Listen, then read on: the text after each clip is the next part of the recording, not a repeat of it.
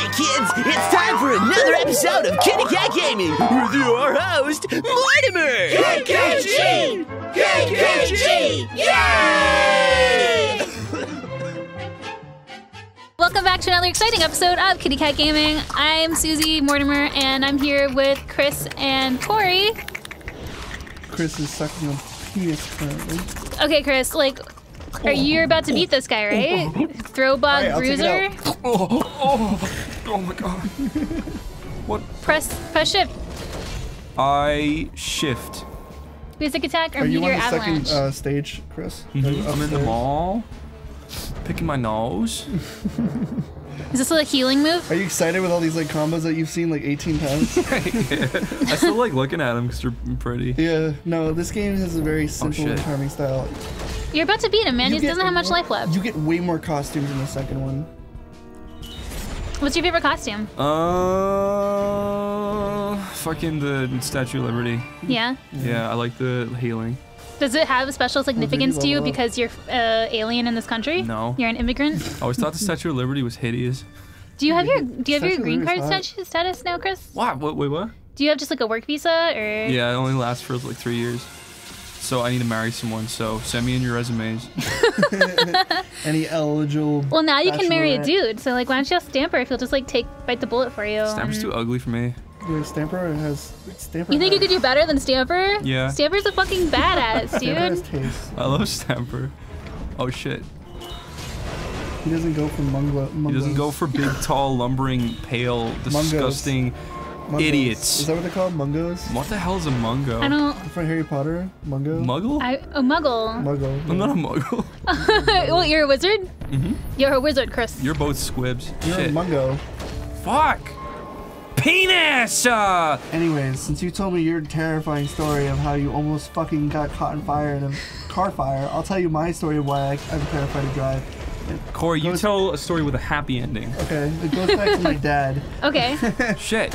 My dad is very hands-on with stuff. So when he was trying to teach driving, he's not really good at motivational speaking. Oh. And he's really good at screaming and scaring the fuck out of people. Oh yeah, that's what I hear. So he was teaching my sister how to drive, and I was in the back. And my sister was driving down a highway that had this circle turn. Oh, like a roundabout. She'd never seen that before. She had no idea how to react to it, and she was freaking out. My dad was screaming and grabbed the wheel and was swerving by cars and shit.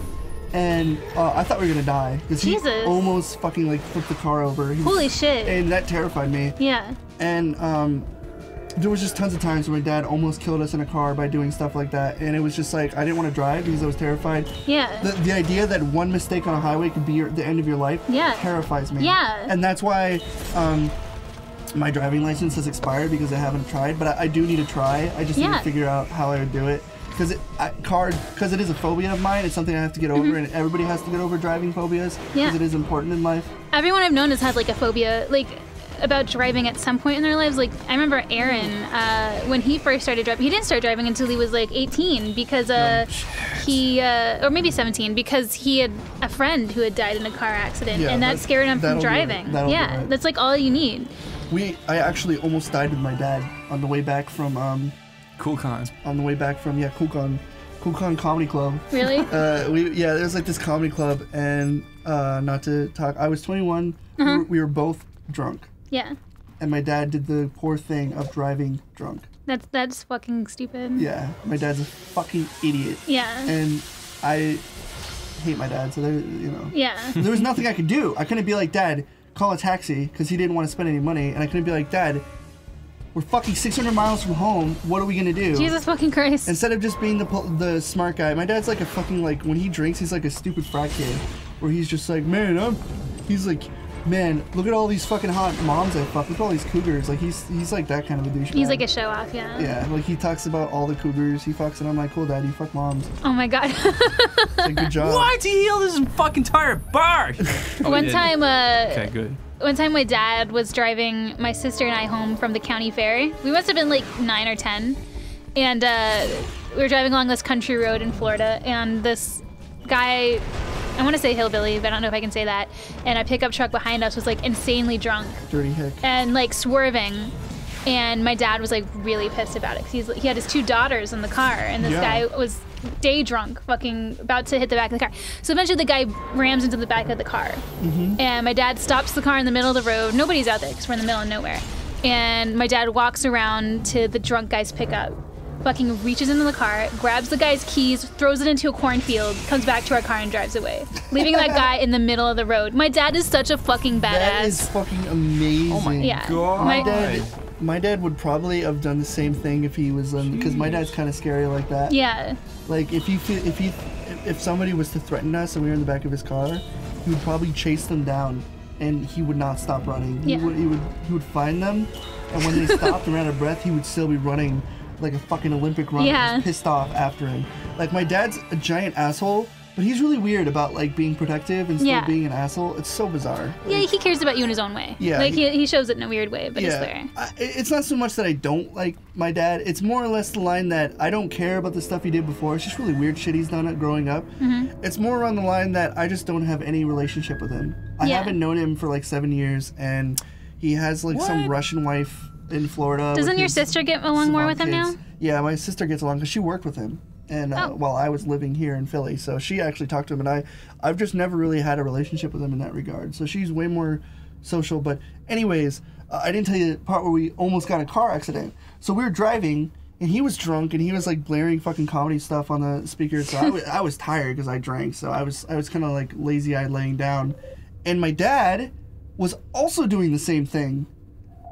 Falling asleep while driving. Yeah. So he was like, gonna hit the gravel and he'd come back on the road, and I'm like, Dad, fucking pay attention. It's like, I know it's hard at this point because you weren't smart to begin with, but just pay attention. And he's just like, I got it. That is the fucking worst. How are you alive right now? I don't know, but we went into a ditch. Like I was asleep, and then suddenly I felt the fucking whole car tip, and I was like grabbing onto the seat or whatever I could, and then we went up like one of those like fucking like because there was a ditch in the middle of the road. We went up, and there was a giant rock pillar right there that we were gonna crash into.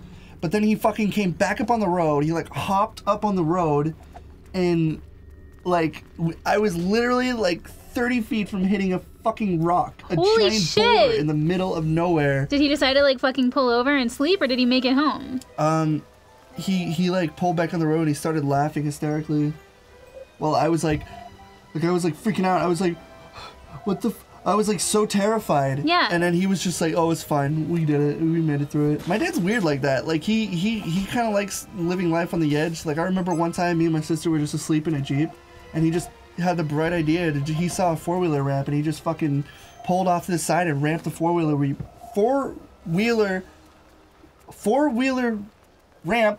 He ran his car up a 4-wheeler ramp. What you're not supposed to do because it's a Jeep. Yeah. And I fucking like.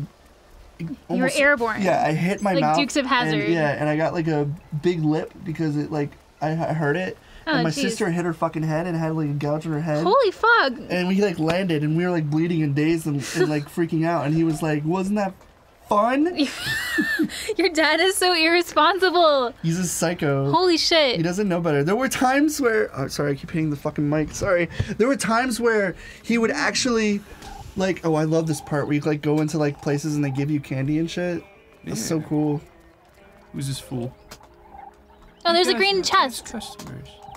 Oh, cool, new stamps. Hey, Chris, do you have any like crazy driving stories? I can't drive. Have you ever been in a car that was something crazy happened? Experiences with friends who have driven? Oh yeah, what about your friend? It's not Jack. Patty, who can't drive. One time I was in a car going to a party, and we were all like being drunk, including the driver. Get the jawbone. He steered off the road and onto like a field. He crashed into a tree. Get the jawbone of the wolf. And everyone died except for me. Put that for. I don't believe that story. story. One who does the strongest. Okay. Also, hold on. Let me see. Poison effect attacks apply. Poison's always a good thing.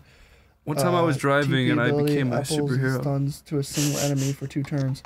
Toilet paper is a really good one. I remember using that a lot. You're pissing me off now, Corey. Because that means you can TP ability. One time I was driving. You have to do ability. One time what was it? Where do I go? Why were you driving, Chris? I was driving my dad bananas. What are good top pieces? What is this shithole? You gotta get the candy. Is this like a store? You found the kid. I did find a kid. What is this fool? Dude, this is music from Psychonauts. Is it? Maybe it's because you're wearing the astronaut suit? Go into it. Go into it. Fuck Psychonauts! Listen. I'm kidding. Is it by the same people? Yeah, that's the campground. Dude, I beat fucking Psychonauts 100%. Everyone keeps saying to play Psychonauts. Barry thinks I'm gonna really love the Black Velvet level. He like made me watch like a video on it. It looks so cool. Black Velvet, it's a fun level, but Psychonauts is fun when you play it leisurely. If you're going through all the like fragments of the imagination, it fucking sucks. It's the worst thing ever. Finding those little pieces of things you see. Psychonauts is a really good game. I keep hearing that. One of my favorite Double Fine games, absolutely. Whoa, it's got like candy! I'm the kind of person who too would also like a Psychonauts 2. Yeah. Because Psychonauts 1 was amazing. I honestly think if I can be Chris.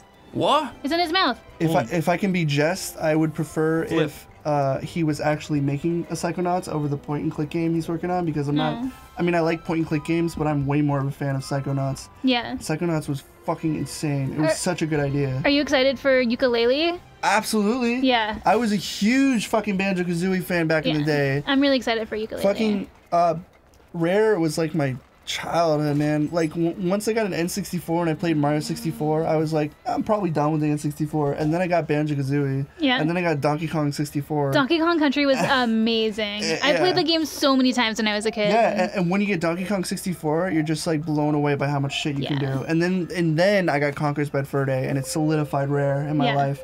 But then I played their other games. Go! And I did not like their other games. Yeah. Like I did not like Viva La Pinata. Oh, yeah, I tried to get into that. I really tried. You made that? Yeah. Weird. Viva La Pinata is like, it just feels like, what's that game? Harvest Moon? Yeah, it's kind of like Harvest Moon. Yeah. It's kind of like Harvest Moon Animal Crossing-y, but it's like missing the fun parts. You build the things to bring the pinatas to come in. I just never had fun with that idea, but I guess the game I kind of liked back then was Grabbed by the Ghoulies.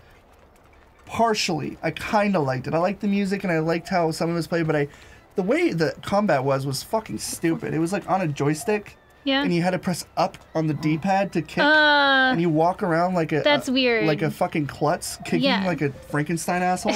And you look stupid. And it was just like, it was such a bad game choice. Like I think they tried to make it because, I guess they think like brain dead babies were going to play the game that just think like they fucking like slap the controller and like do kicks, because they could have just made it A button or something, or B. Yeah, why make it the up button? That's usually like jump or it was move forward. It was a really bad game design choice in my opinion, but I love the aesthetic of this place. It looks like a real mall, like at Halloween and shit.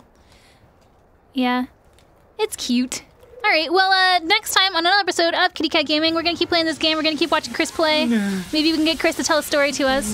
Be sure to hit that subscribe button so you guys don't miss it. And we'll see you guys all next time. Bye!